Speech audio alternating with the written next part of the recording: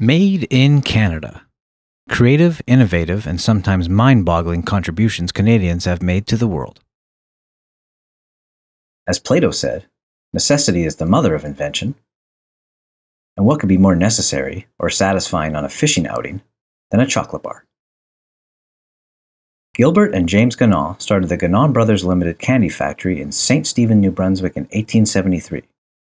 The story goes that James' son Arthur Ganong and his friend George, a Ganong candy maker, wanted a way to take chocolates with them on their fishing trips without the sticky fingers and pocket mess.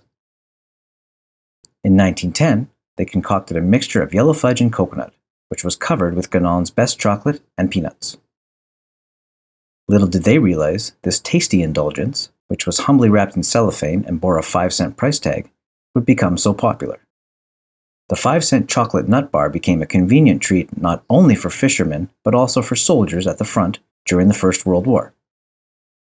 In 1920, it was repackaged and named Palomine, a name that was thought to imply loyalty and faithfulness.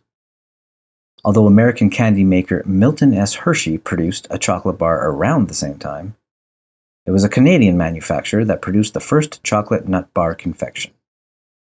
This comfort food endures today.